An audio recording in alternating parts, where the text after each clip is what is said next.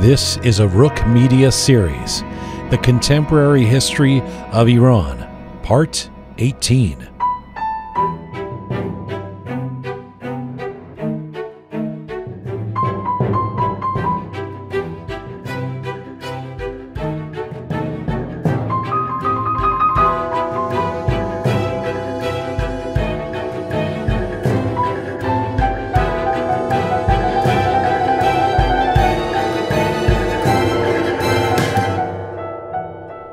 Hi there, and welcome to the Contemporary History of Iran, a series from Roqe Media. This is Part 18, From Arranged Marriage to White Marriage. I'm Jian Ghomeshi. Our aim with this series is to explore the events, personalities, and issues that have shaped modern Iran. We want to do this as much as possible through a non-traditional lens, through snapshots of change, and using alternative voices or angles. This series is mostly in English and will feature a new episode posted every Thursday across our Roqe Media platforms. We will post subtitled excerpts with Farsi Zirnavis on our YouTube and Instagram sites. We are coming to you on roqemedia.com. It is there that you can link to all of our platforms, and we invite you to check out parts 1 through 17 of this series that are already posted. To become a sponsor or patron of Roqe Media, please contact us through our website. The Contemporary History of Iran is brought to you in part by Yazdani Law Group. YLG is one of the largest Iranian-Canadian immigration law firms. Their mission, rooted in the leadership of founder Afshin Yazdani, is built on continuously striving to innovate and introduce new immigration pathways for their clients.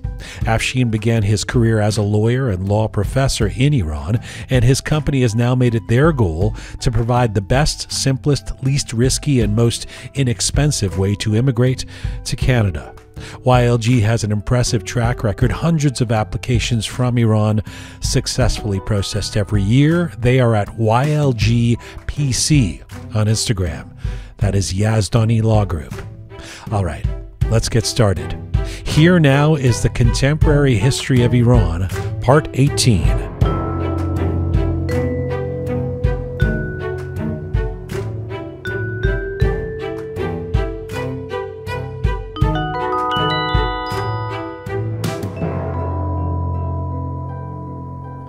Well, it is an accepted truism that the 1979 revolution, which consolidated with the formation of an Islamic Republic, came with a concomitant crackdown on women's rights.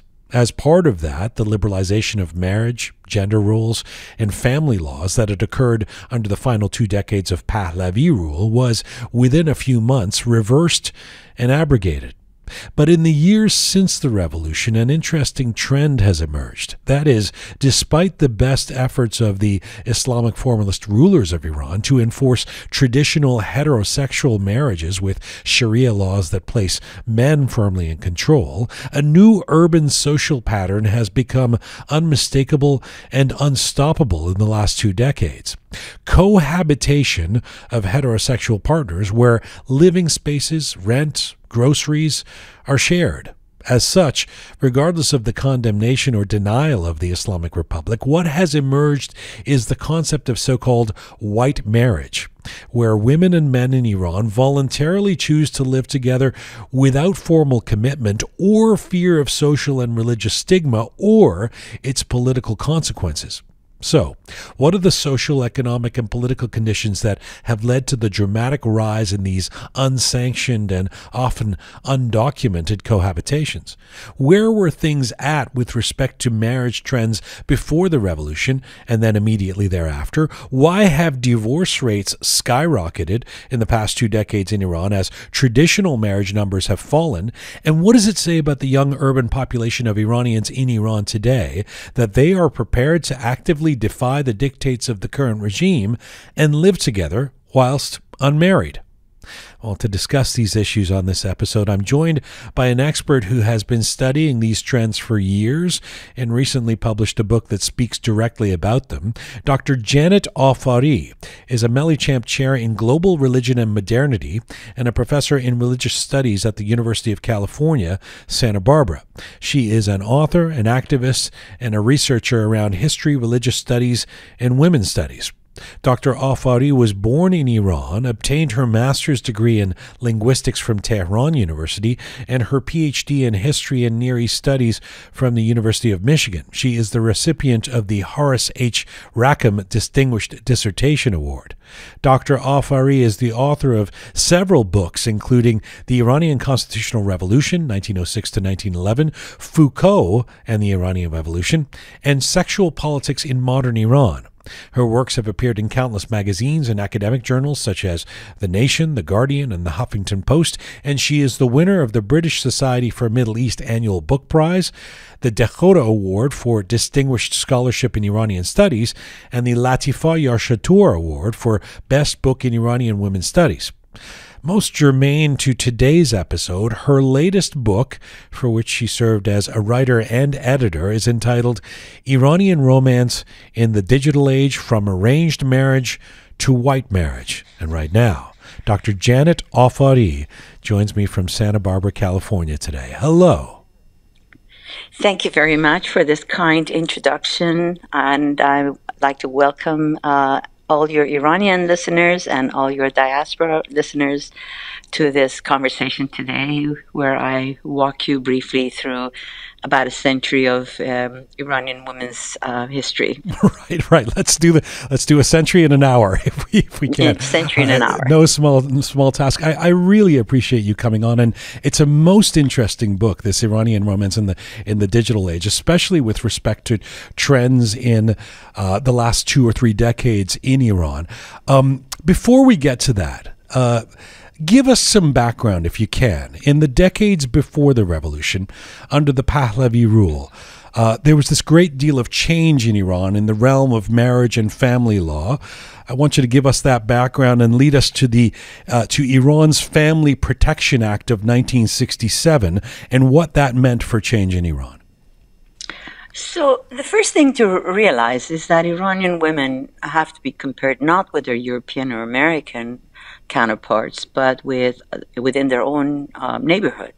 So if we compare the situation of Iranian women at the beginning of the 20th century to Ottoman women, for example, or to Azerbaijani women who were living as part of the Russian Empire, we see that they were far, far behind. So the Ottomans at the time, for example, had women's journals, women's organizations, essentially, more like feminist organizations and advocating women's rights.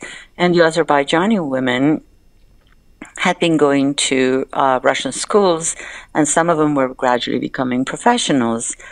In Iran, though, education of women was illegal. Education of Muslim women was illegal. So other than some small pockets of missionaries who'd come and open schools, Muslim women did not go to school. So that's where we start. That's sort of the bottom where we start. But in a century, when given the opportunity, Iranian women make this extraordinary amount of advances. So they fight for the right to education, which they get, and then entry into the public sphere. In the 1930s, unveiling happens. They start going to the universities when the opportunity is provided to them. In the 40s, they become active members of various political parties in Iran at a time when Iran is occupied by the Allies. They become very active members of the Communist Party of Iran, for example, or sympathizers. And the Iranian Communist Party, I'd like to remind you, was one of the largest communist parties of the Middle East. Right. Perhaps the other one was Iraq. And Iranian women, this is not just in college, but also in high school, many were. And so, the ideals, these sort of idealistic notions of greater gender equity and women's right to employment and professions and so forth, all became very, very entrenched. In 1953, as probably your audience knows, there was a coup which reinstated Mohammad Reza Shah Pahlavi. But what happened was that Iran started to have more favorable terms for its oil, and a lot of more money started to pour in American advisors showed up, as well as later Israeli advisors for the economy.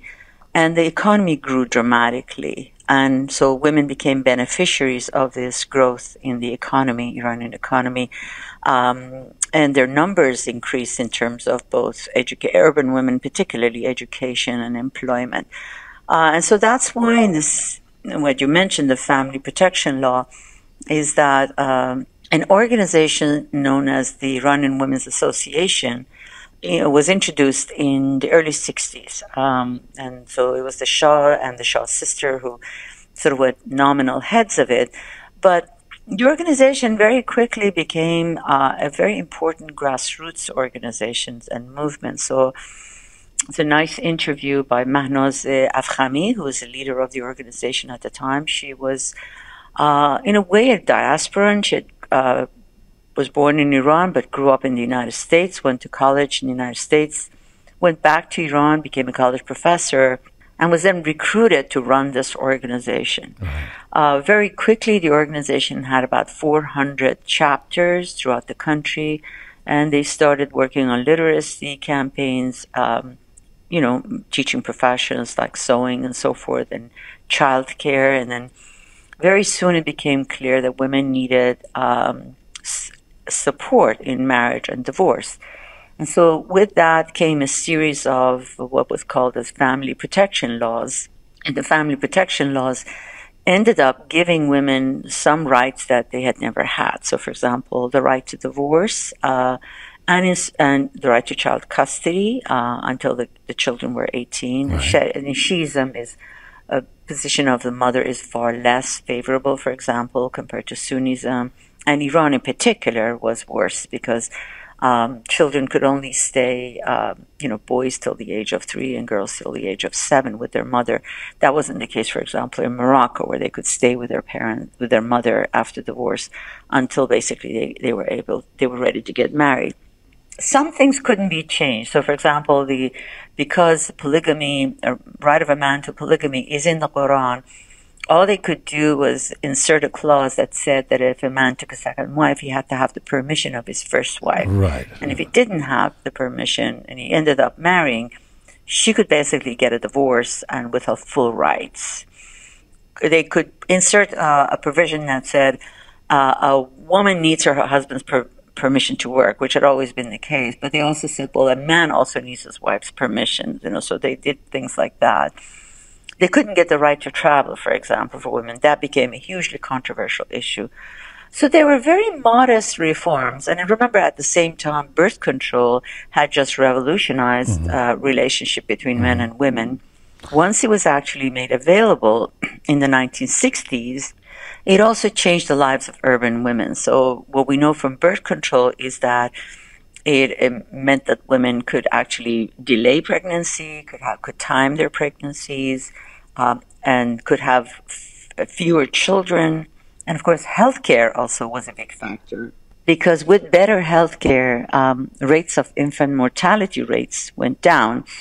And that meant that the combination of these two meant that families became somewhat smaller. So this was happening in the cities, not so much in the rural areas where women still had a number of children. So you said these were a number of modest reforms, but I should note that this was all happening quite rapidly. So that, if I know you said we should compare to other countries in the region rather than Europe, but where this had happened over some time in Europe, we have a situation. I just was making the list. I mean, in the 60s and 70s in Iran, abortion is legalized, birth control becomes available, laws, as you say, ratifying, granting women greater rights to divorce, preventing a man from taking a second wife without authorization.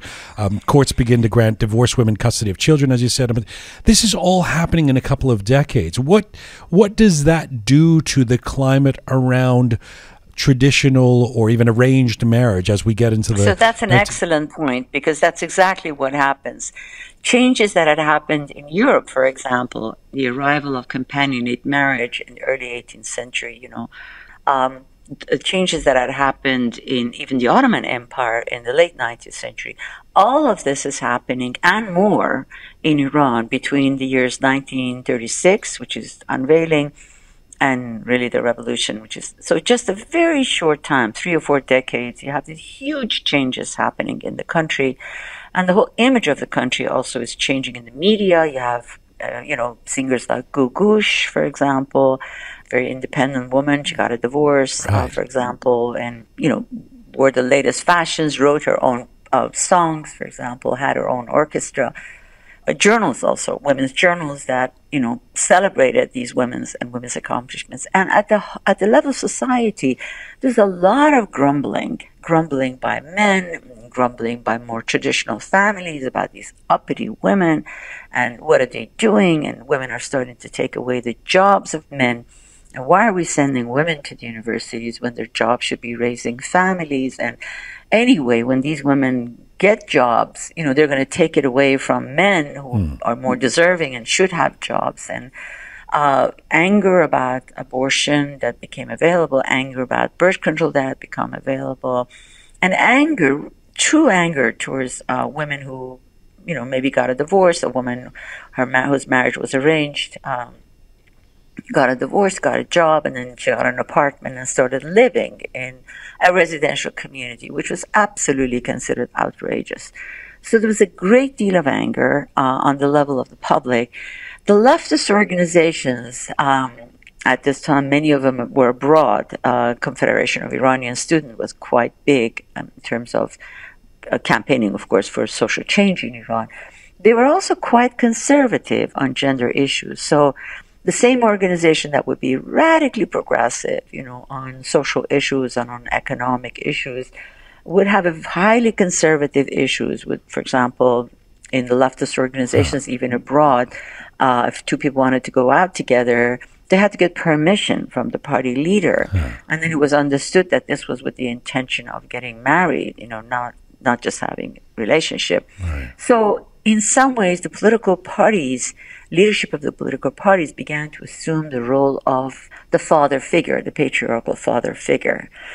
So all of this is happening in the period before the revolution. So, yeah, I mean, it's interesting. We hear this from time to time when even though through the prism of the 21st century, we look back and go, of course, it was important for the Shah to, liberalize the country and for these progressive reforms to take place. But when we talk about too much too soon, this is the kind of thing we're talking about, where in a way society is catching up to the laws, even though the laws have have progressively changed. So I read in one of the chapters of your book, one of the authors is talking about the fact that by the 1970s, despite these law changes, it is still the expectation for women that they're going to get married and they're going to be involved in a traditional marriage. I mean, those ideas, those perceptions of marriage have not morphed, correct? Right. And I mean, take a look at the United States, for example, and look at how long it took for gay rights to emerge, become a right, and be recognized. That gays, for example, get the right to education, and how much conversation we've had. And of course, now we're experiencing another period of backlash, right? So in a more democratic society, you have lots and lots of conversations about social changes, open conversations about social changes. And gradually, through these conversations on the media, on radio, on television, public, and so forth, in schools, you start instilling change in people. Iran was not a democracy, so it was an autocracy. So when people were angry about these things, it was very difficult to express it or talk about it. And I mean, it was a country where you couldn't even run copy a flyer, at your university, because you had to get permission for every single flyer you wanted to post on the wall, and most of the time you weren't given permission. Student organizations were simply not allowed. So you have this combination is a powder keg. You have these reforms happening, dramatic reforms happening, but then not really an environment where you can have a back and forth and you can have a conversation about these issues in depth.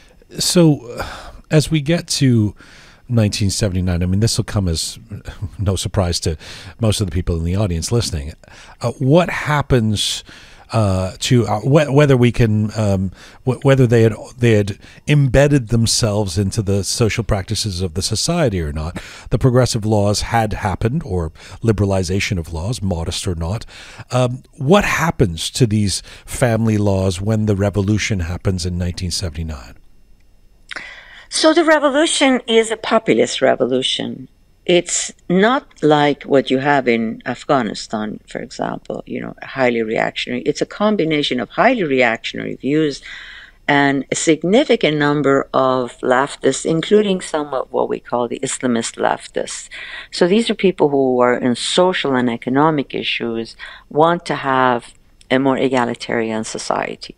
And they're both like members of the Fedayeen and Mujahideen, who Fedayeen a little less, Mujahideen far more, student activists who have a combination of Muslim values and leftist values, but you even have them within the Islamist organizations and individuals who are gradually come and gravitate around Khomeini and make him into a symbol of the revolution. And so because of that, what happens is that two things are happening. The left and the Islamists also divided women's issues into two categories. They said there are legitimate ones like water and clean water and healthcare and care for the children, daycare centers maybe. But also women's education was also sort of on the accepted list of things, and better health and hygiene. And those were the acceptable things. And then there were things that they called the bourgeois women's rights. And anything that had to do with marriage and sex and relationship was considered, sort of bourgeois and decadent.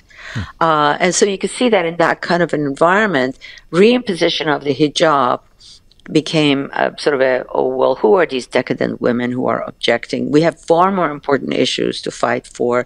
We have to create an egalitarian society, and we have to fight imperialism. And so what if you have to wear the veil to basically show your sympathy to the lower classes of women who are still wearing the veil?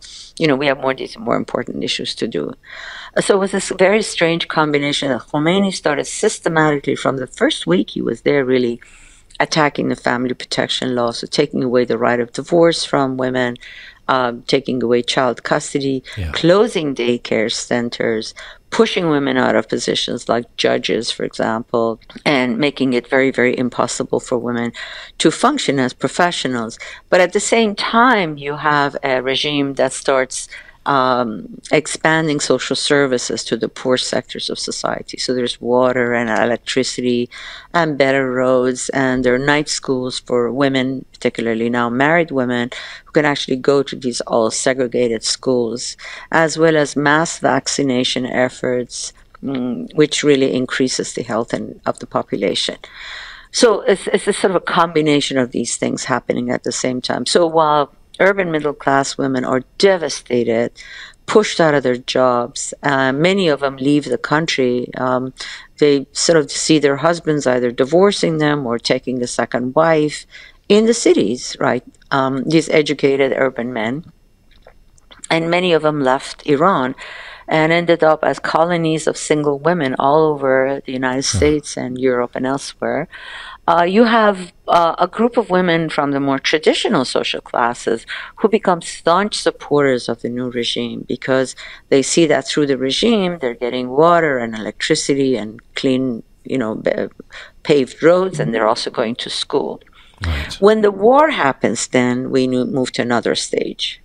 Well, first of all, thank you. That summary of the 20th century is, albeit in short time and using bullet points, but that was brilliant. And it's interesting because this new Islamist state effectively, and I know I'm simplifying, but effectively endeavors to reverse the clock on the institution of marriage. Spoiler alert, it doesn't work, 30 years hence, 40 years hence. But in that first decade, how successful are they under Khomeini in turning back the clock? You can almost think of it as undermining the institution of companionate marriage. You can almost think of it as an attempt to make sex available and cheap to all men in all social sectors. Because what it does is that it brings back, for example, temporary marriage. It encourages people to engage in temporary marriage. It also makes divorce very difficult. So it makes it hard for a woman to leave an unhappy marriage. And it revives that very old law that says that, you know, a woman's obligation is to provide her husband with sex. Right. And if she doesn't do that, he can basically divorce her. And also giving men the right to have both other formal wives and other and temporary wives. So, and by the way, you can marry them when they're 9 years old too. They say you can marry them when you're 9-year-old, yes. And there's some fathers who do that as a way of making money.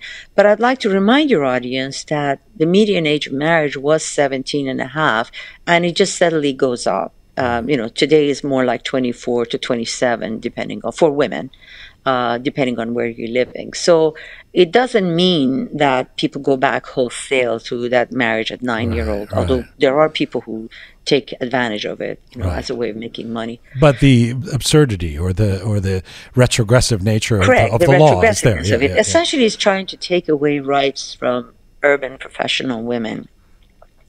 And the reason more traditional women don't object is that in their families, they have been marrying around 15. They haven't been going to college. They have been observing the veil.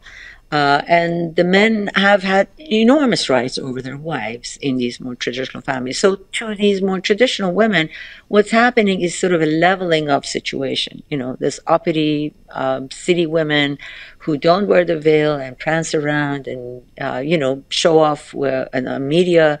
They're sort of brought down to the level of us, essentially, you know, brought down to the level of us ordinary women from the more traditional classes. But then something else happens, which is the war happens between Iran and Iraq. And now the government has to not only recruit men, but it needs to recruit women as nurses aid, as all sorts of things that now that the men have gone to the war. So just as in the United States where we talk about Rosie the Riveters, you know, the generation of women in the 1940s, who came to the workforce and took occupations that men were holding before the war. And there, as a result of that, they became really quite aware of their abilities, their potentialities, and also gradually their rights. And so that's the generation that then starts pushing later on for women's rights, feminist rights in the 50s and 60s. In the same way, you have a whole generation of Iranian women from these traditional classes who joined the war effort as nurses and nurses' aid and all sorts of other professions in the war front. And so what that means is that they're essentially emancipated from their highly patriarchal families. So looking at interviews of hundreds of women who, for example, did this, you read that, you know, they would say, at the call of the bugle, I would pack my bag and I would leave my family. My father never said anything because I was now fighting for Islam. Right. And then they would join the war front, become involved, go away from home for months and months. You know, nobody dared ask them. And then the same women were given lots of privileges. At the end of the war, they became war veterans. And so one of the privileges that they got was free education for as long as they continued their education. So here you have a woman who is now probably 20 years old. She's been in the war front, and so she's become a lot more savvy. And now she tells her family that, you know, I can go to university and I can get a doctorate or become a doctor. And the government is paying for everything, which they do. And then the next thing that happened is that now they no longer even need the father's blessing to get married. So from among their group of, you know, their same social class, people who've now joined the war effort, even become pastoran, for example, they select partners, and the government provides loans and facilitates marriage, and there are even group marriages at this point, meaning group weddings that the government pays for. So basically, the young people are released from the authority of the patriarchal father, who was supposed to find them a spouse, who was supposed to come up with the expenses of the wedding, and who was supposed to also find his son a job so that he could have a family. Although it matters which young people we talk. We did do an episode on this a few months back, and these women that, I mean, exactly, the professor was making exactly this point that while we usually see it through the coming of the prism of the coming of the Islamic Republic, meaning the abrogation of women's rights, the war enabled a certain emancipation. But it's important to note that these are the women who were coming from the more conservative and more religious families. It wasn't, say, that's right. the these liberal are the women. families. Right. Yes, these are the women who are coming from, and I go a little further. These are the women who are also, some of them, enforcing morality rules on other urban women. Right. So, for example, a woman who would become a member of the female pastoran regime, her job would be to walk the streets, make sure everybody is observing their hijab, and no unrelated man or woman is sitting in a coffee shop having a coffee. But she's getting all these rights. She's getting a salary from the organization. She can go to school and continue her education. She can get into a temporary marriage with another member of the pastoran. And she's provided all sorts of subsidies. Like there used to be, before Syria got destroyed, there used to be regular travels and trips, vacation to Syria and elsewhere, for example, for part of a year as part of their as part of the package that they receive for their salary. So they lived a far more, in some ways, emancipated lives than the poor urban women who were, for the slightest infringement of, wearing a nail polish or having a strand of hair showing from under the scarf, would be lashed in the 80s, in the 1980s. You mentioned a couple of times temporary marriage, and I think I want to define that for the audience, because this was a revelation to me a few years back when I learned about this, because not having lived in Iran, the only legal alternative to traditional marriage post-revolution that continues to today is this temporary marriage under Islamic law called the siqeh. Can you explain what that is? Right. So siqeh is actually one of the elements that separates Shiis from Sunnis. You can go back centuries and read a whole lot of literature on it. The Shia tradition supports siqeh, going back to the 6th Imam Ja'far Sadiq. And it's a very interesting institution in that you should always, whenever you see a highly rigid and highly puritanical society, you should always know that there is some alternative, some way for people to express their pent-up repression, Right. And the siqeh provides that. So the siqeh, it basically says that any man, regardless of his marital status, but a woman who's not married, can enter into a relationship for sex. It could be as brief as a couple of hours. It could be a few weeks. It could be much longer. And the terms of it are that the man pays the woman something for her companionship during this period. She does not inherit from him. And if there are any children of these unions, she has to prove paternity. She has to go fight and show that this man was essentially my temporary husband during this period. It was a practice that men engaged in when they traveled. So any butcher or baker, could be traveling in another city. He would take a siqeh wife for a few days. It was something that happened in the more upper, very, very royal families, where they would have formal wives, and then they would have a number of temporary wives, siqeh wives, that the king, for example, would do, the crown prince, for example, would do.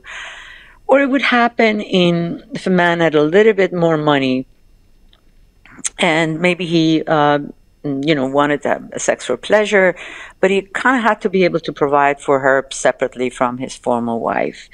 And then there were men who did it as a way of, maybe they had a formal wife and they had no sons, only daughters. And so siqeh was a way to maybe have a few siqehs and see which one produced a son, and then probably marry that one formally. I mean, there were all sorts of uses of it. There's an excellent book on it by Shahl Hoiri, called Law of Desire, so your readers can go. But you're speaking of it in the past tense. It's not over, is it? I mean, so no, it's not over. It was almost dying out in the late 70s. Few people. They were only around the shrines. where generally shrines, also Catholic shrines, for example, are the same way, are centers of prostitution nearby.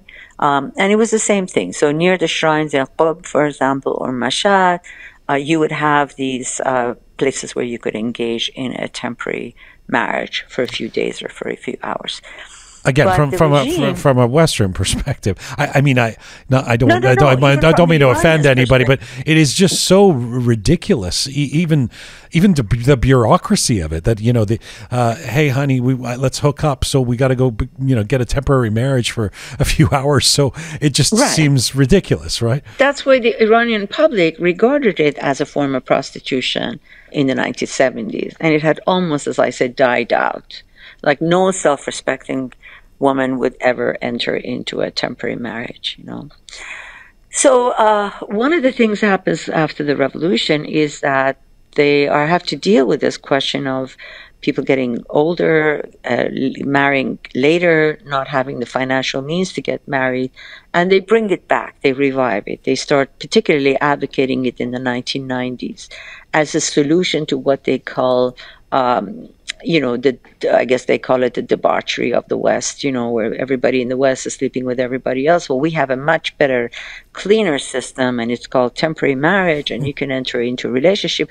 And by the way, it's recognized by the Sharia, so you're not doing anything sinful. Right.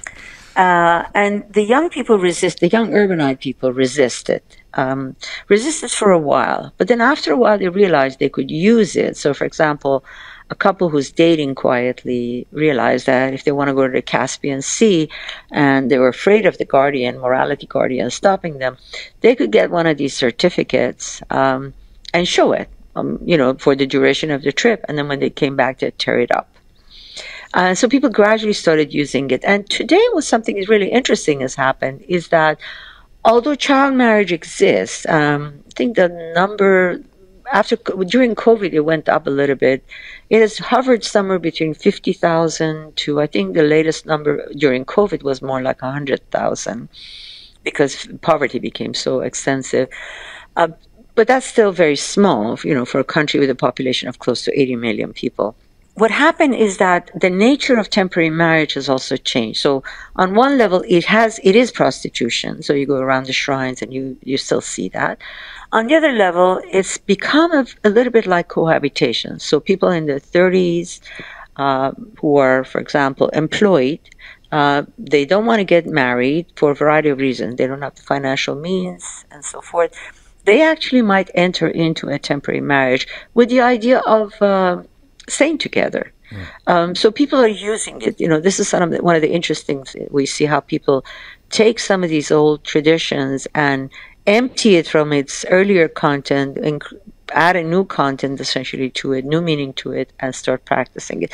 And so this brings me to your question of what you asked about white marriages. Yes. Let me re-ask it because you've led us perfectly to this point. And the point is trends, studies, people like you show us that there is a dramatic increase in cohabitations, heterosexual cohabitations in Iran that are not engaging in the temporary marriage sigha.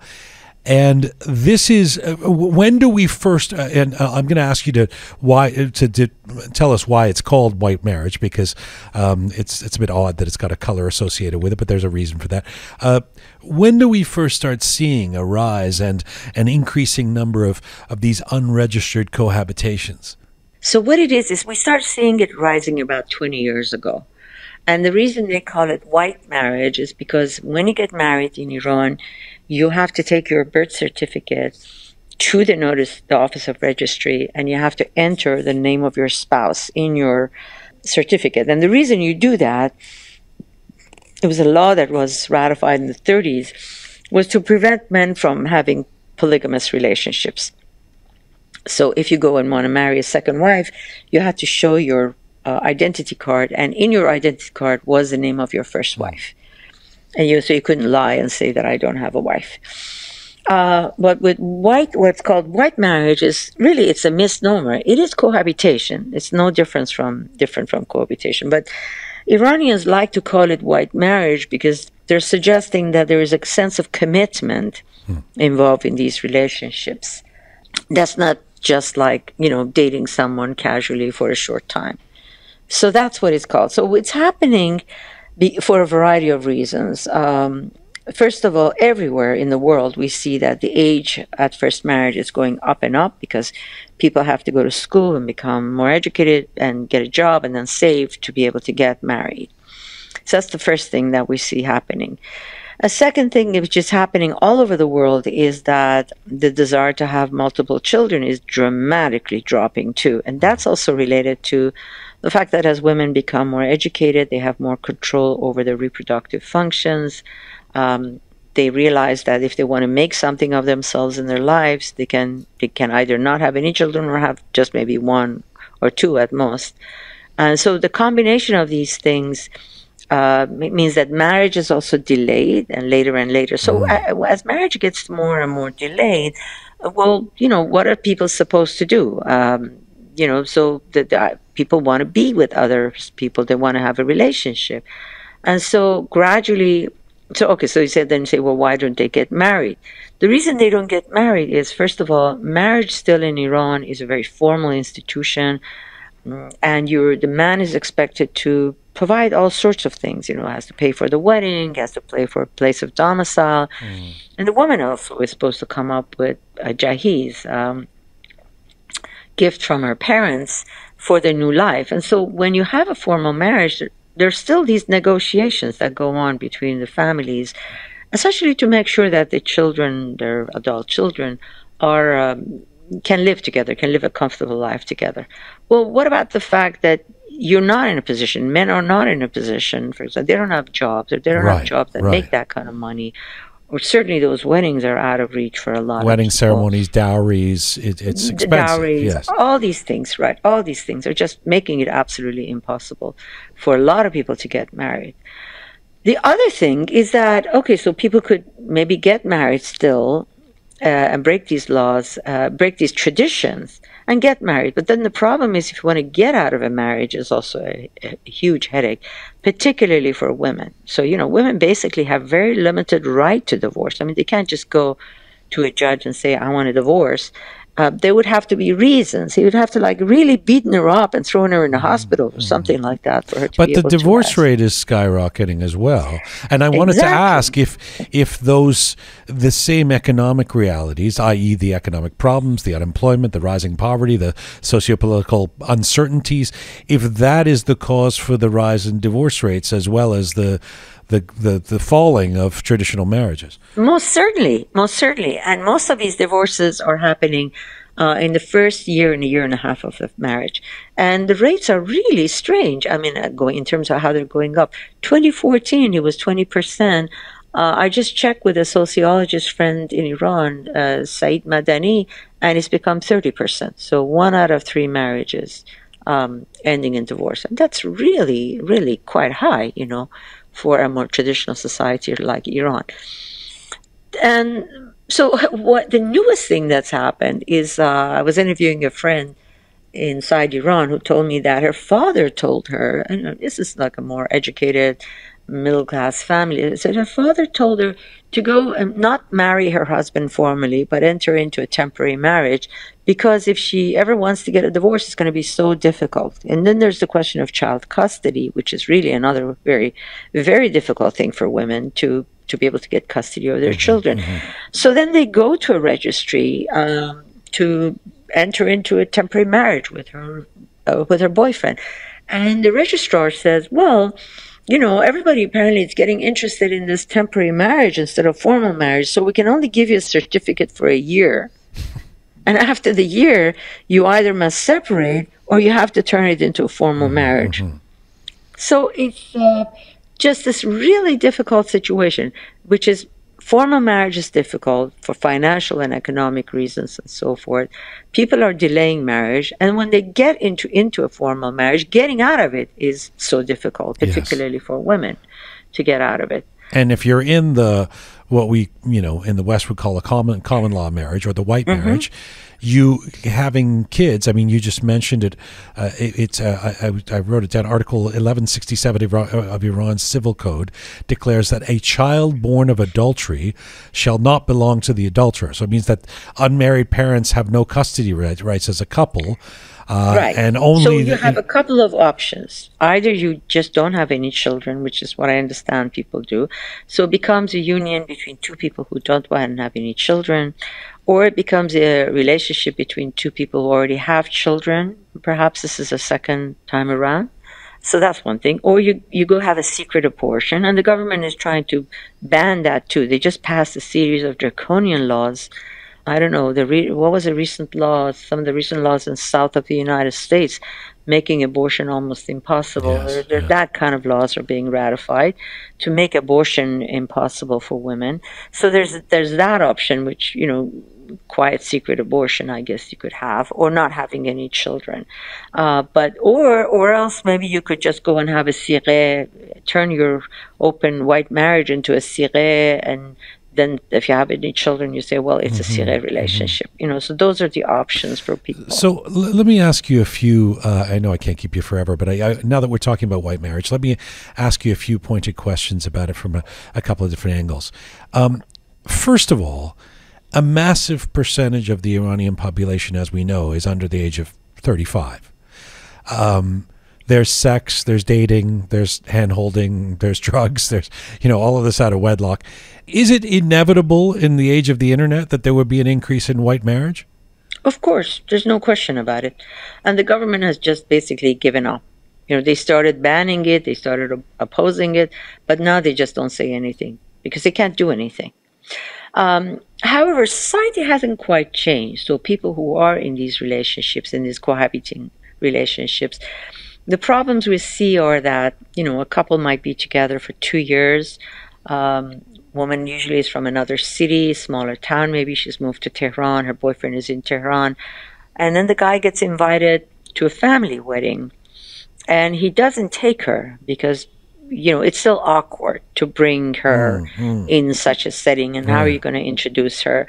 So then, of course, this creates tension in the relationship. Every time you go to see your parents, you don't take me, you don't introduce me, you keep this quiet, and then the guy goes to the wedding and everybody's trying to find him a spouse, right?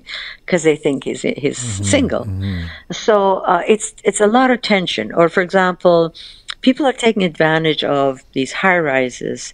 So they live in the high-rises. A woman, let's say, gets an apartment, her boyfriend moves in with her, but they try to be a little careful, not leaving the apartment together, not entering in together, not drawing too much attention to themselves.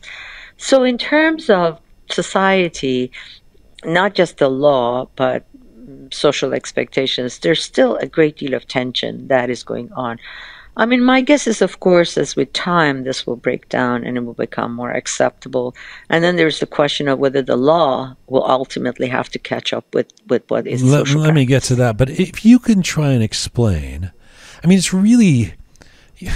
it's like trying to unpack the rules around what you can and can't write when you're writing music in Iran. It's so hypocritical. It's so full of confusion and contradictions that I can't get a handle on it. As an outsider. And so with this law, I mean, on the face of it, it's quite remarkable that in a climate and a country where pretty much everything is forbidden, dancing, drinking, dating, there's this generation born in that environment who are simply refusing to reflect the conservative laws. So to me, it's like, well, where do they find the gumption, and are they not afraid? And yet I speak to a couple of our staff members here who've come from Iran recently, and they kind of go, yeah, you just try and make sure that nobody finds out, and you just, and I think, well, this is a crazy deal. I mean, it is a crazy deal. Yeah. And also when you say, the regime has given up, I mean, they don't seem to have given up on all kinds of ways in which they exercise, draconian policies and atrocities. So, I mean, how are folks not afraid to be doing this? They're incredibly brave. That's all I can say. in the way that they get used to breaking all the rules and all the regulations to live the life they want. And let me say this as a professor now, because we get them then as students coming to our universities, and then we have a problem because we actually have to teach them that they have to start respecting rules and regulations because they've gotten so used to the idea that rules and regulations are there simply to confine you, and that if you want to get anywhere in the world, you need to break these rules. And we have to put them through a whole other education, teaching them that, you know, you get university money, for example, for travel, and you have to account for every dime of it. And yeah, maybe we won't ask for you to give us receipts for everything, but if it ever becomes public that you use university money for something other than university expenses, then it's really, really bad, and you would really look bad, you know. And so we have this problem here at this end with this incredibly brave generation that has to live its life, you know. And I certainly don't begrudge them or blame them for what they have to do to be able to live this life. Dr. Afary, you talked a moment ago. You mentioned parents. Where do contemporary parental pressures, Iranian parental pressures, fit in with white marriage?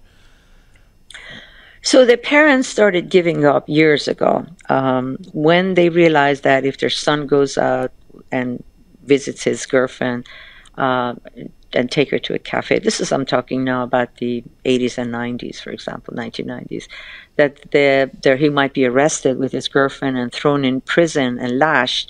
They realized that they might as well open their own homes to their son, bringing their girlfriend over, you know. And so parents became very, very liberal on so many levels. I've even heard of highly conservative women from traditional families who give rights to their daughters to a private party because they want their daughter to experience something about life before she gets married.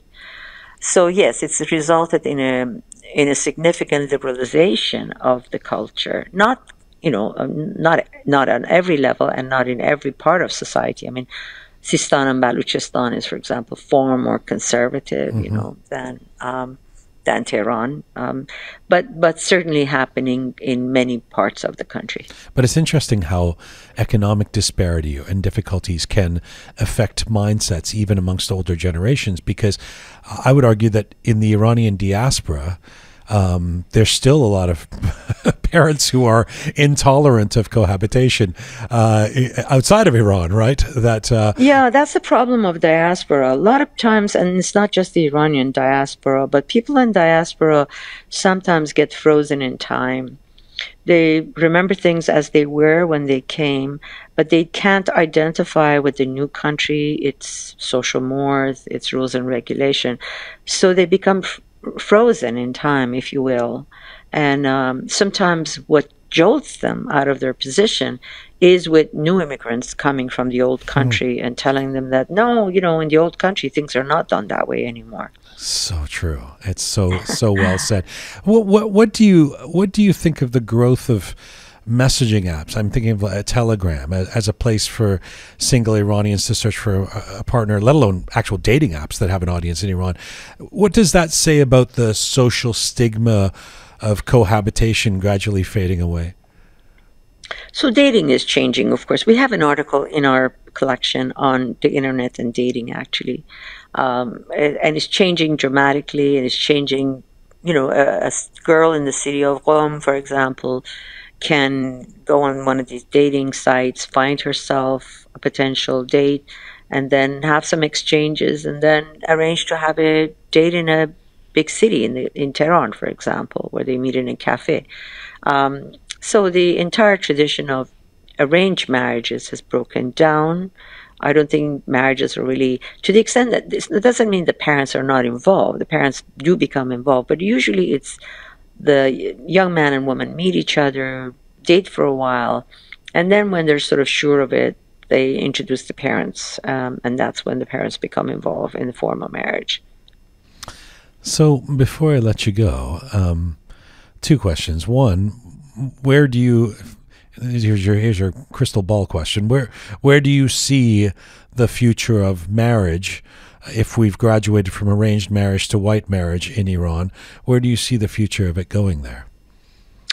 One of the interesting things about not working on Iranian necessarily, politics and war and things like that, but on social history is that you constantly see a gradual progress. I mean, governments come and go, presidents get elected and are removed from power. But the change it's just continues to moving on. And as I said, we've moved from a median age of marriage from 17 to, for many girls in Tehran and elsewhere, to 27. The birth rate has dropped to 1.6 now, which is really unbelievable.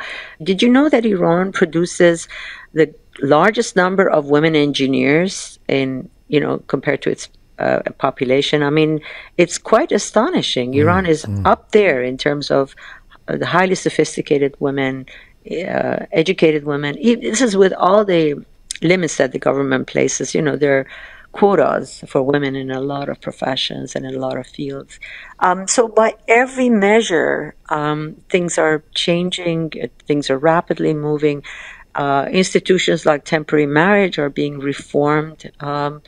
And companionate marriage is becoming more of a norm, and women's employment is the next thing that I'm expecting to change quite dramatically. Women are formally not having that high employment, but informally, when you look at it, you see women are, yoga instructor, but also she runs a travel agency on the side, and maybe she teaches also at a school during the mornings, and so between those three jobs, she actually until, recently things have really been going down because of a coronavirus and because of sanctions and so forth. But generally, and then delaying marriage and making sure and living with other girlfriends for as long as you can, so you can save some money. So, no, people are really, really changing quite dramatically in Iranian society. And I'm quite actually hopeful in terms of social historian. A final question to you. I want to quote a passage from your book that says, "White marriage signifies that sexuality, gender, and class are emerging as fault lines in contemporary Iranian society, with notions of intimacy, love, body, and self being constructed by Iranian middle-class women and men in reaction to Western culture and to marital norms in Iran." Dr. Afary, do you see sexuality and gender emerging as the fault lines in modern Iran?